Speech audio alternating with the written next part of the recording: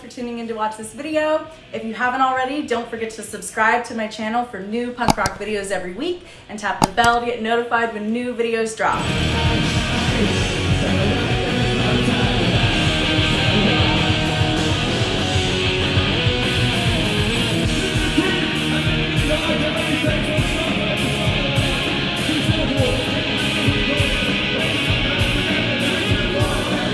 My name is Erin Micklow, and I'm here at Rebellion Festival with Riskee and the Ridicule. Introduce yourselves. Hi, I'm Jordan. Lead guitar. I'm Scott. Lead vocals. I'm Matt. I play drums. Yeah. So you're very hungover today. You had a great show last night. Yeah, it was really good. Oh, sorry. Yeah, you did that. You're a singer. Yeah, I know. It's ridiculous. Really hungover. Yeah, Bootleg Social. It was a really good gig. Yeah. Played with Fluffy Machine, Abracadabra. D Cracks. That's the one. Yeah, they were all wicked. It was a good gig. Yeah. So for you, how do you combat the hangover? You're obviously on your second beer for today, but yeah, what are some? That's it. I'm just trying to eat a little bit and drink lots of beer. That's my tips for success. Little and often. Yeah. That's the secret. No caffeine. You don't introduce caffeine into it. Nah. People over here don't really do that. Yeah. I'm dying for a cup of tea right now. Do you? Yeah. I got coffees here, and I was like, "Where's the fucking coffee?" Yeah. They just had like tea in the apartment. I'm like, Yeah, I prefer a coffee, but yeah.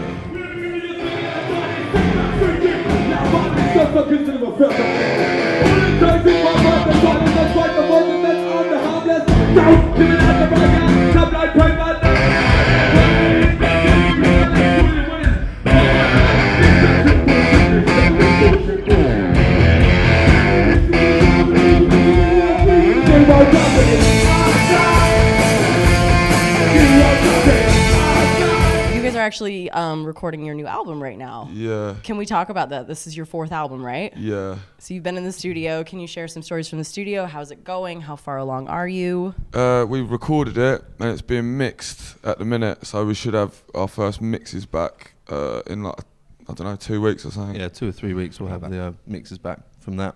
So it's all finished, other than the mixing and mastering of it. So it's pretty uneventful, to be fair. The actual album, we just all go in on our own bits. Yeah. I felt like my head was going to explode a few times, but apart from that, it was good. I only had to sing a few songs every night, so that's fine. Matt had the pleasure of doing drums on the hottest day ever. Yeah, that was eventful. So The hottest day ever in England. It was melting, absolutely melting. But it's done. We managed it, and to be fair, it was probably easier than some of the other albums that we've done. So yeah, because we've got the process in place now. So yeah, for sure. It's sounding really, really amazing. Big up Oz Craggs at Hidden Track Studios. Absolutely nailed it.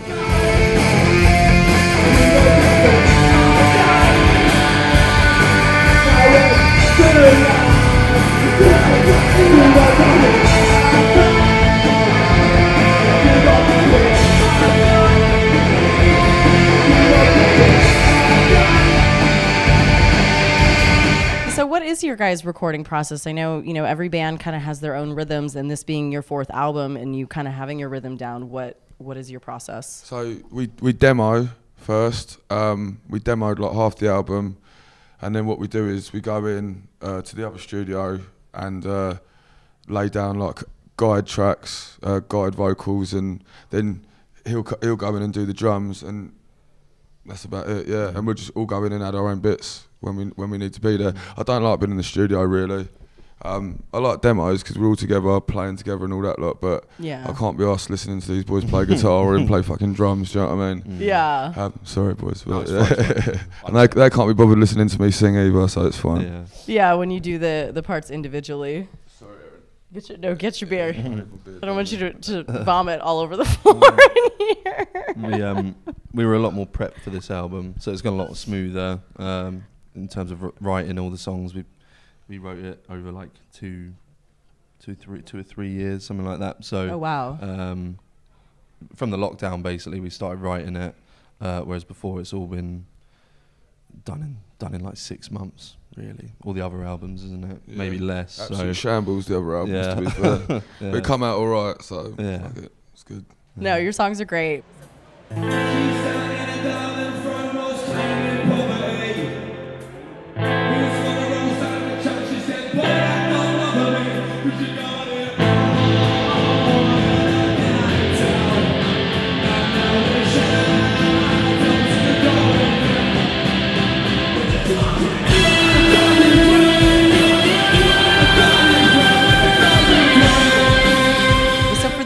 you did a Kickstarter for it to help fund the recording fees. Yeah. And so can you talk more about that? Obviously you sold merch bundles and... Yeah, we longed off Kickstarter, to be fair. We just did it for our website and PayPal and all that lot, linked it all up. Big up Kyle Huntington for that, well done. And Ben Marion. Yeah, we just put a load of packages out. We reached our target in like a week. So, we were surprised by that. We didn't expect it to go so good. You know what I mean? It's been absolutely amazing. Yeah. The response to it was just ridiculous. We were nervous about it, and then obviously just sat back and sort of watched it all just take off. Incredibly grateful.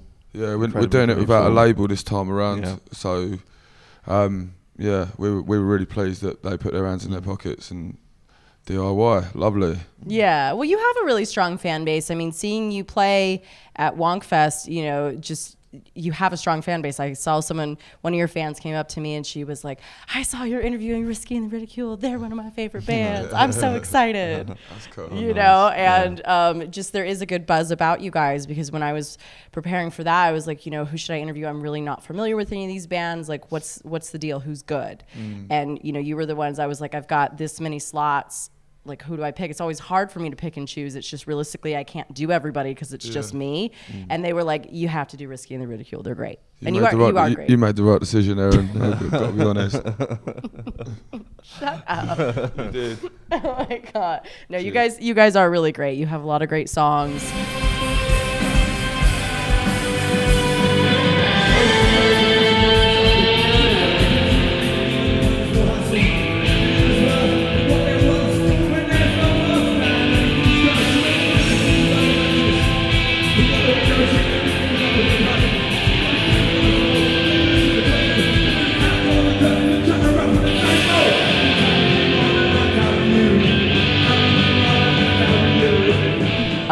Let's talk about your song Blue Jacket. That one has some really intense lyrics. Oh yeah.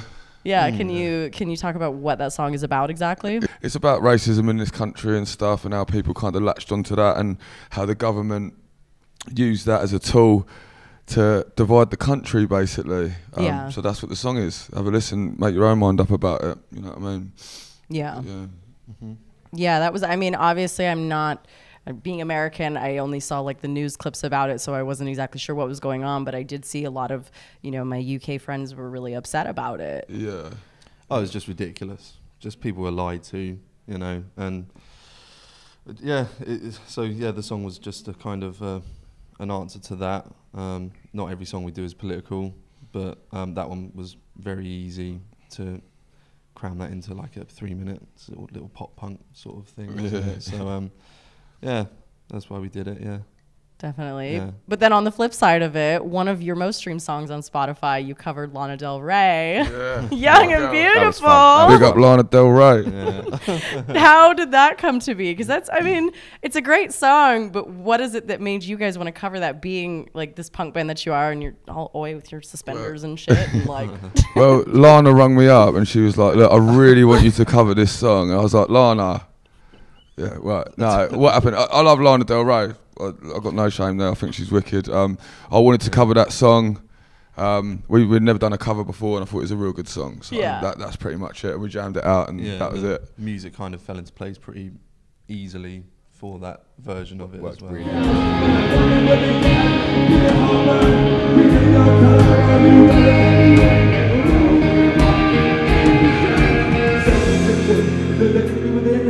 then the enemy of the outside won't be able to get in. So win, Rocky, win. Stop on that with the screen. You're a no one to someone, but you're Adrian's king. They want where you go, but they can't take it, Regin. If you ain't doing something better, stop criticizing. You see that now with a lot of bands. I mean, even just from a standpoint of bands getting out there more with, you know, in the time that we live in with social media and algorithms and numbers, that is a proven way. They're like, do some covers, and it's a way to like really hit. For instance, like when the Interrupters covered Billie Eilish Bad Guy, like that's like one of their most viewed ones. And it's like, they have a full discography of their own songs, but one of their most viewed ones is a cover. Yeah, we're sick of it already, to be fair. So unfortunately, is it on my stream song? I think it's one of your most them, yeah. So we're gonna have to play that forever, unfortunately. But oh well, it's what it is. I like it. I like how you guys said beautiful. Beautiful. We're from the UK, America. Beautiful. I say, you guys add an extra syllable in there. I'm just like, beautiful. Beautiful. Yeah. Beautiful. Beautiful. Oh, you're making it sound weird now. Fuck's sake. I like the way you say it better. Yeah. Me too. Oh my God. Well, so can you guys talk about, obviously, you know, this new album coming out, this being your 4th one. Can you talk about the evolution of the band from, you know, the time you started? I saw videos from like 2013. Is that the year you started or around that time? 2011 we started. 2011. And then just a natural progression of, because we had a, like as a 4-piece, we had a really awesome bass player who would fill out all the, you know, all the empty space. Then about 5 years ago, Jordan joined, and lead guitar just kind of came into its own. This album in particular, the lead guitar really absolutely shines. Oh, stop it. I'm just jealous, mate. Well, I think all of us have we really found our groove on this album. I think, like I said, the writing process of it was, we took our time with it. We really wanted to make sure it was all right. We weren't writing, when we started writing it, we weren't gearing up for an album. We were just writing for the sake of writing. So I think that kind of made it a bit easier. Me and Jim, the other guitarist, who is on the merch stand right now. Thank you, Jim. Go make the sales. Yeah. He's the best talker as well. He'd be better off here, to be honest. Yeah, he'd be much better with him than any of us. It's like, interview. But yeah, you know, I think the sounds just sort of naturally progressed. We haven't. It's not been a conscious decision to do that at all. It just has happened that way. Yeah. Obviously, it started off with just Jim and Scott doing it acoustic. Yeah, no one wanted to book us as headliners when we were doing the acoustic stuff. So we had to get the bass and the drums in and that. So it was just like Against Me. Are you familiar with that American band? So they started, and it was just Laura and the drummer, and that was it. And then it was like, okay, you're gonna have to. 2-pieces are well fashionable around here now. I tell ya, everyone's a fucking 2-piece. Like, it's because it don't cost any money to get them to the venues, and the riders are small. I swear. Oh my God.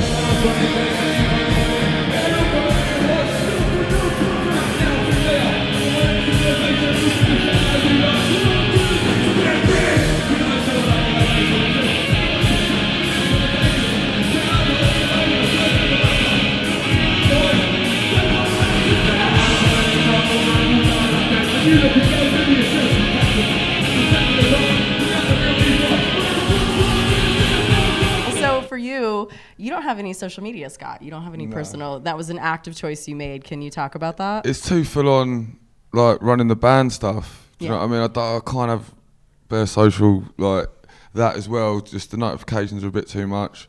I'd rather be like writing music or with my friends drinking or whatever. Do you know what I mean? So I don't really like social media too much. Yeah. To be honest with you, But don't you feel that sometimes maybe it's helped you in a lot of ways of like to get you out there? Yeah, totally. Like I'm part of the Instagram and the Facebook, and I do all the posts and stuff like that most of the time. And it's a necessity, 100%. Yeah. And it's definitely helped us. Like if we didn't have it, like we probably wouldn't be playing this today. So yeah.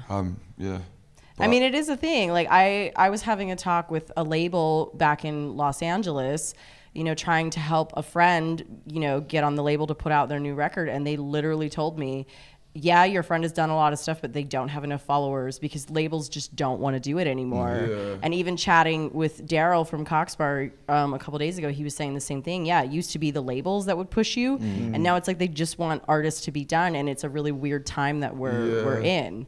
Of like, it's like, okay, we only, like that label literally told me, your friend is great, but he doesn't have enough followers. He needs to build his own audience and get a draw, and then maybe we'll sign him. Yeah, that's standard now. That's standard. And I mean, it's a weird thing. Yeah, it's just crazy, isn't it? Like, I mean, we don't have hundreds of thousands of followers on any of our platforms, but they're all genuine. Yeah. So we're pretty happy with that. You know, like.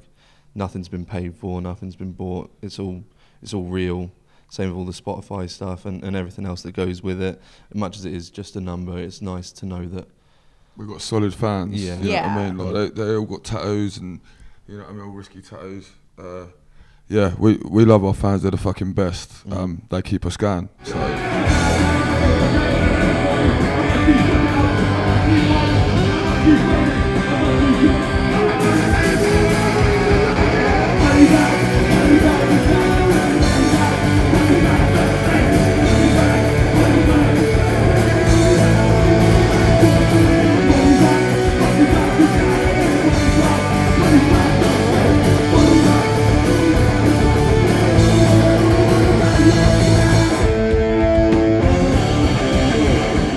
Thing. I mean, it's better to have, you know, a smaller number of really solid fans that are going to support you as opposed to a larger number if none of those people are buying shows or tickets to your shows or merch or supporting you, like when you did your Kickstarter for your new album. It's like, well, what do all those numbers mean then?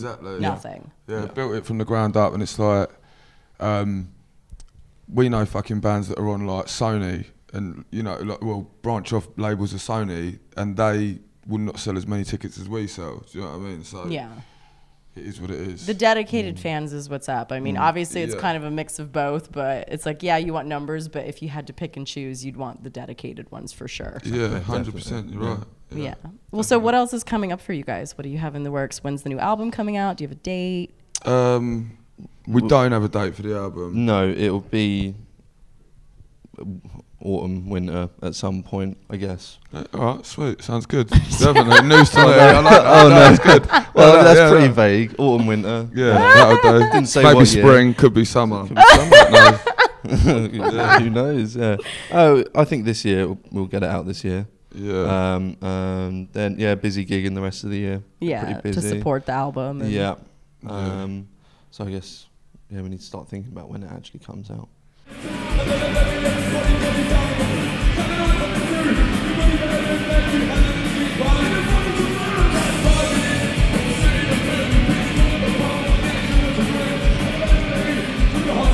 Get some artwork for it as well. Have you decided what the singles are going to be from it? The first one? We've had, like, the producer was like, that's the single, that's the single, that's the single. He's like, and he's normally bang on the money, to be fair. Yeah.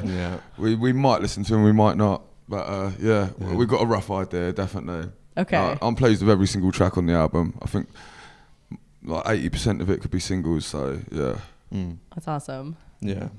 Yeah, so yeah, just busy rest of the year gigging, isn't sorry, it? Matt, I'll keep putting my back to you. Can you just, there you go. It's fine, I'm used to it. That's better, yeah. Yeah, that's better. I do sit behind you, so. That's fine. Well, I'm going to close with that, and I want to say thank you guys so much for giving me your time today. Yeah, that's thank you for having us. And thanks for coming to our Wonkfest set. You coming to the ballroom? I hope so. All right, sweet. Many bands to film today, so I'll try and come for at least a couple songs because I do love you guys. You have a new fan in me. I didn't know who the hell you were. Yeah, nobody does. It's fine. Well, they will now. America, this Hello, is Riskee and America. the Ridicule. Beautiful. We have terrible teeth. We are Riskee and the Ridicule, and you are watching Last Rockers TV.